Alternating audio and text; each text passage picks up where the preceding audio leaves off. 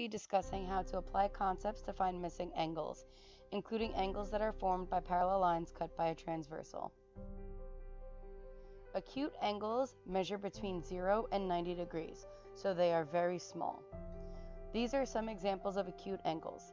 We have angle A, which is 68 degrees, angle B, which is 86 degrees, and angle C, which is 24 degrees. As you can tell, all of these angles are between 0 and 90 degrees, making them acute angles.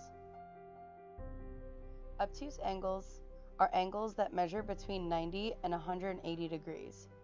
For example, 116 degrees, 112 degrees, 105 degrees, 94 degrees, and 168 degrees are formed by two perpendicular lines and are equal to 90 degrees.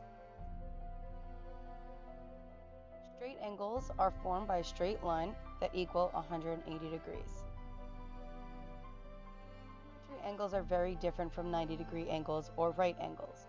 In this case, complementary angles are two angles that add up to 90 degrees.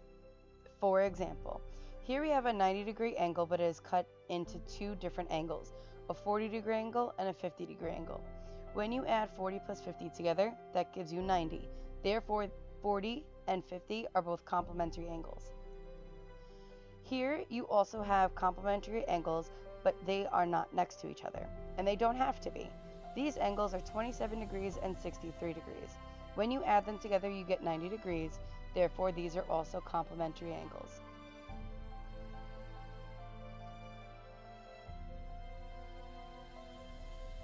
These angles add up to 180 degrees.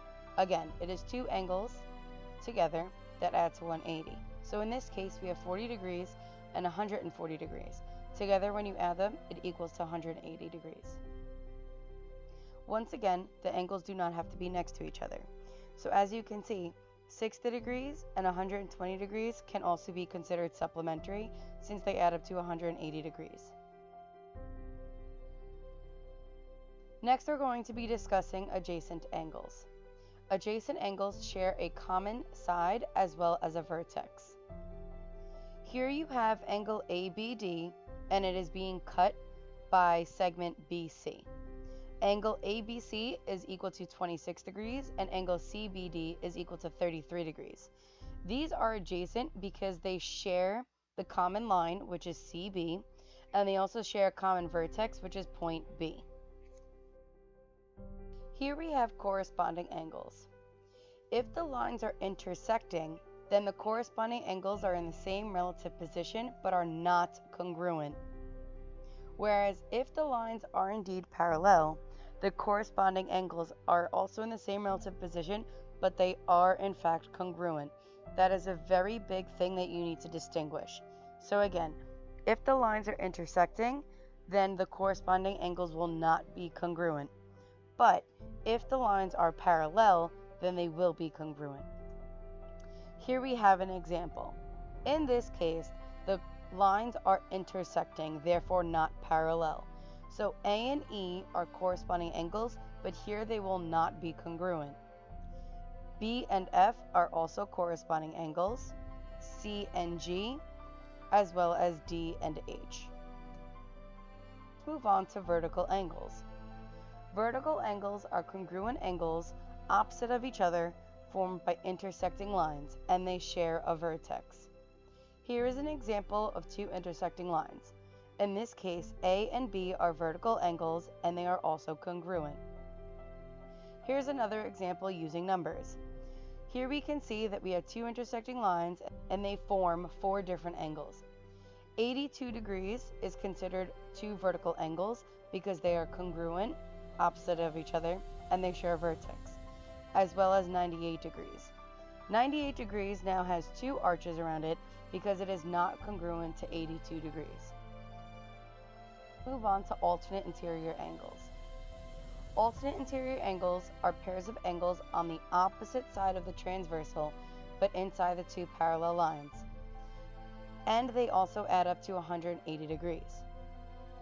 In this case, if you have two parallel lines cut by a transversal, you do want to look for the letter Z. In this example, there are two pairs of alternate interior angles.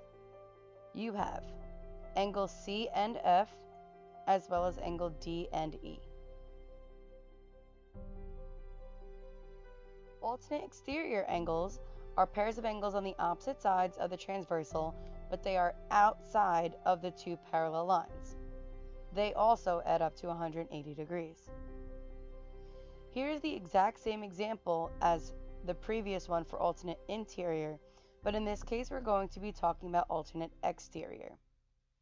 Here the alternate exterior angles are A and H, as well as B and G. Consecutive interior angles.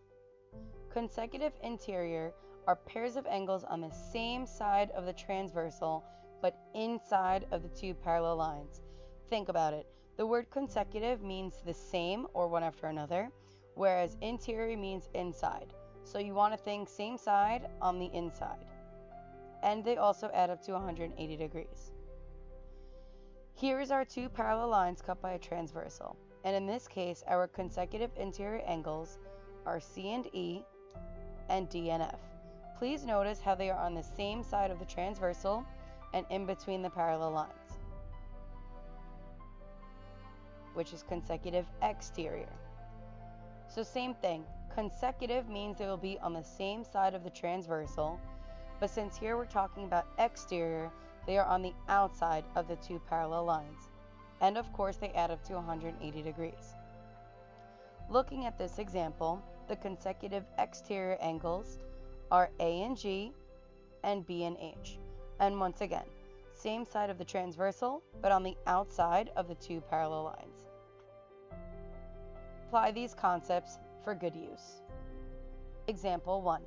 Solve for x and find the degree of the angle. Here we notice that we have two parallel lines cut by a transversal. We have one degree that is x plus 39 and the other is 132 degrees. You would like to figure out whether or not you would add them together and set them equal to 180 degrees or set them equal to each other. First, you want to ask yourself what kind of angle is 132 degrees. In this case, it can be a corresponding angle to slide up next to x plus 39. Now you know that 132 degrees and x plus 39 are supplementary angles because they are along the straight line. Supplementary means that you add them to 180 degrees. Now let's solve for x. First we're going to combine like terms. So 39 plus 132 will give you 171. Then you will subtract the 171 from both sides to get x is equal to 9. Next, you're going to substitute the value of x back into the original equation, or in this case, original expression, to find your missing angle. In this case, our missing angle is x plus 39. So we're going to substitute the 9 in to get 48 degrees. So in this case, our missing angle is 48 degrees. Let's try another example. Here again, we are going to solve for x and find the degree of the angle. But in this case, we have angles that are on the same side of the transversal and in between parallel lines. So we know that these are consecutive interior angles. We also know that consecutive interior angles add up to 180 degrees or are considered supplementary. So our next step will be to set them equal to 180 and then solve for x. So the first thing we're going to do is write x plus 109 plus x plus 89 is equal to 180, because again, we are adding both of our angles and setting them equal to 180. Next, we're going to combine like terms. To get 2x plus 198 is equal to 180. Next, you want to subtract 198 from both sides to get 2x is equal to negative 18, and then divide by 2 to get x is equal to negative 9. Next, you're going to substitute back into the original to find the missing angle. In this case, we have two missing angles, so we must substitute the negative 9 into both x plus 109 as well as x plus 89. When we substitute it into the first missing angle, negative 9 plus 109 will give us 100 degrees, and into the second missing angle, we get negative 9 plus 89 will give us 80 degrees. Next, you want to check your work. Here we have 100 degrees plus 80 degrees is equal to 180 degrees. Which in fact you know must be true because they are consecutive interior angles. Let's move on to our final example, which is a word problem. Taylor and Eric were presented with the following set of angles, and their goal was to solve for x. Taylor set them equal to each other, but Eric added them and set them equal to 180 degrees. A. Analyze each method and determine who is correct.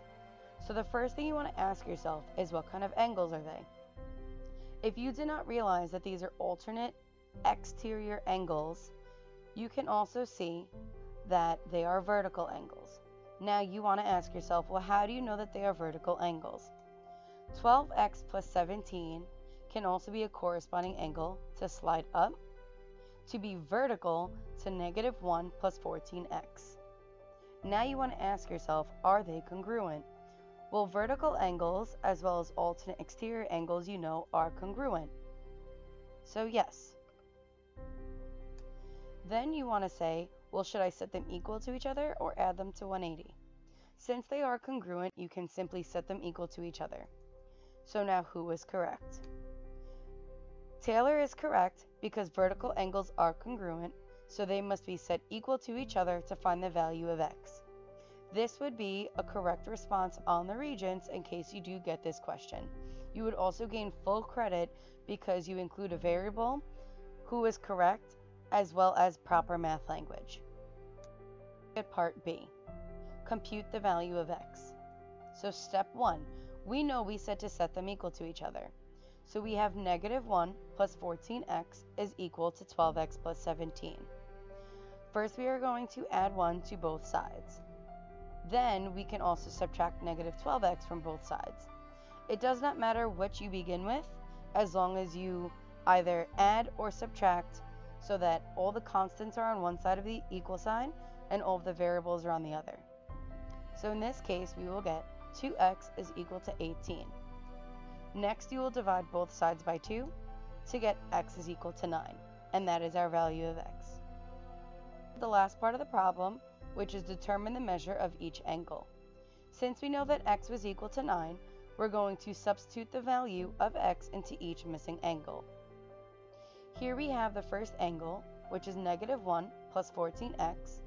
So we're going to do 14 times 9 to get 126, and then subtract 1 to give us 125 degrees. If we substitute the value of x, which in this case is 9, into our second missing angle, it should also be 125 degrees because we know that they are congruent angles.